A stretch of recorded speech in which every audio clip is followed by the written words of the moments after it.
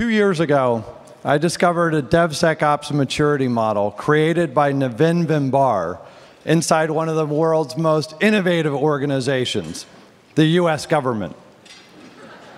This one came with a special twist, though. You see, Navin didn't start with a picture of a destination, nor did Navin start with a minimum requirements for DevSecOps.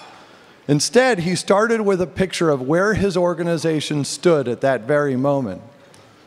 You see, some people had the mindset that we're already doing DevSecOps. Security is already baked into our development and our operations practices.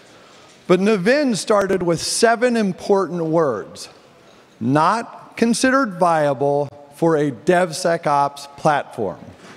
It was an important observation on the current state of their practices and a key differentiator. You see, these 7 words that they used said, this is where we are. This is what we're doing. This is what we've implemented, but this is not yet DevSecOps. For example, let's look at level 1, patch management. So patch management in this state is manual. It's not enforceable.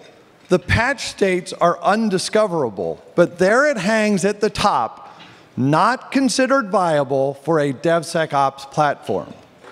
By contrast, level 2 says security informs application owners of patches, and application owners are responsible for updating, being aware of, and implementing those patches. At level 3, application owners are automatically notified of the patches, and at level 4, the platform is automatically checking for those patches or testing those patches. Now, the cool thing about this is the model was not a technology roadmap.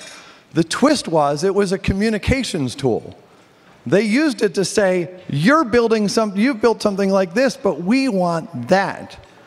The model validated the current state, that the current state was something, that security and development and operations were intertwined, they just weren't yet DevSecOps.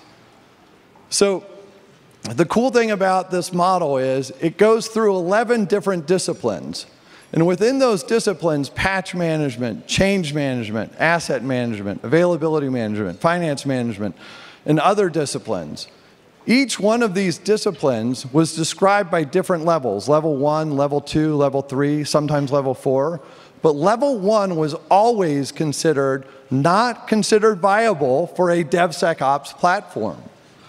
The model that they developed focused on success metrics of repeatability, low redundancy, and high collaboration. It also focused or emphasized automation and auditability. So it said that we want to prize these over subjective decision making. And in fact, any decisions that qualified what would be a successful release had to be codified in code. Now, this DevSecOps maturity model also shared high-value metrics, metrics that define business needs and compliance requirements. And this is how they measured whether they were being successful or not. Now, this model is freely available on the GSA website today, and it can be very helpful to any of your organizations. But it's not the only DevSecOps maturity model that's out there.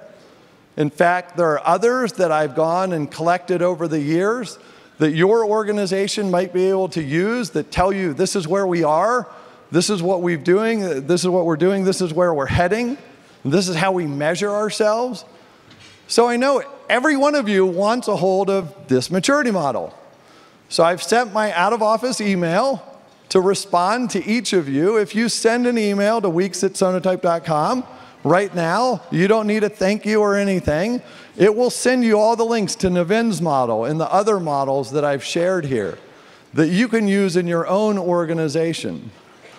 But I'm going to leave you with 7 words to help. Not considered viable for a DevOps platform. How can you use these words in your organization to get to the next level of your journey or your transformation? I'm Derek Weeks. Thank you.